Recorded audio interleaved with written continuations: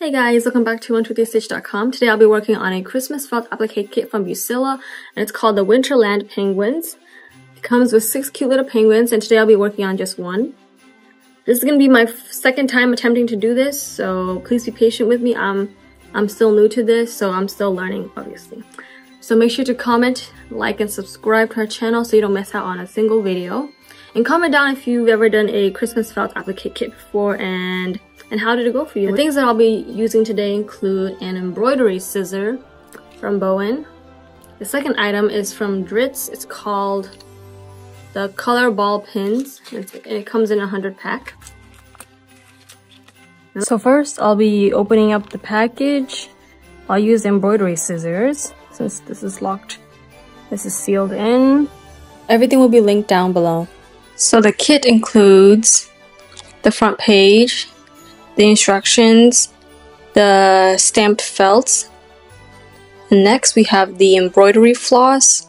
Let me just unravel them real quick. We have a lot of colors here. We have color separated sequins and beads here. They'll come like that. One is an applique/embroidery needle and the other one's a beading needle. You can tell which one's which by just sliding a piece of bead in there and see which one fits or goes through. So now I'm going to zip through the process of putting this project together. So follow along.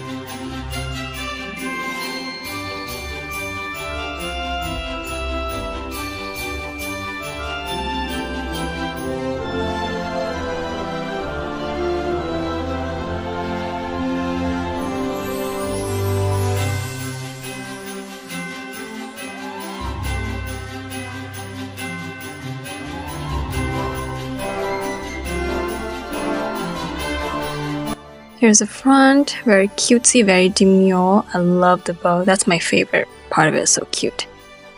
Mine also doesn't have the side pink sequences. I thought it would look better without it.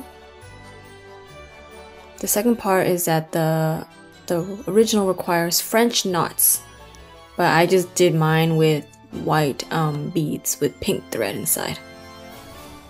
The model also calls for one sequin on top, but I didn't include that on mine.